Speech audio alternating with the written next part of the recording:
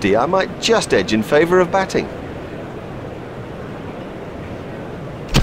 Oh, there's a good toss to win, and an excellent decision to bowl first. Some would say a brave one, I'm not sure it is. These conditions are very damp out here, there's a lot of grass on the surface.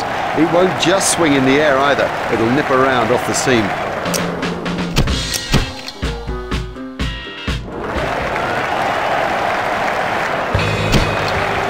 Welcome back. You could cut the tension with a knife here. It's been a riveting contest so far.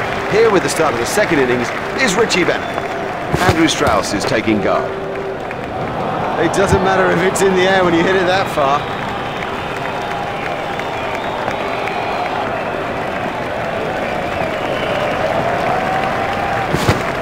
Go on, bowl.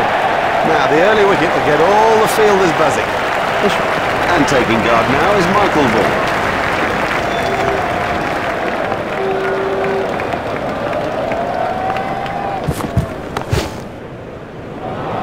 Went a long way back into the stands.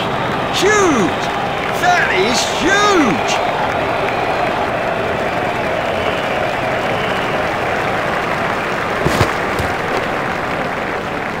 Oh, he looks good when he hits down the ground. Very good.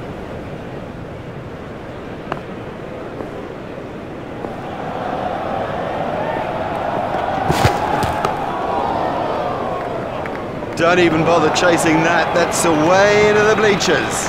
That's cleared the rope. 6 runs.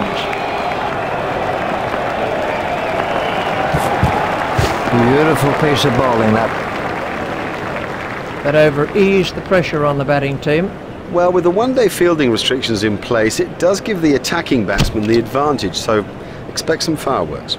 Here's Marcus Trescothick. The batsman will have to reassess the field now that those fielding restrictions have been lifted. Remember, 5 players can be outside the ring. That was 6 all the way. What super stroke! Do you know, I didn't think that was a bad ball either.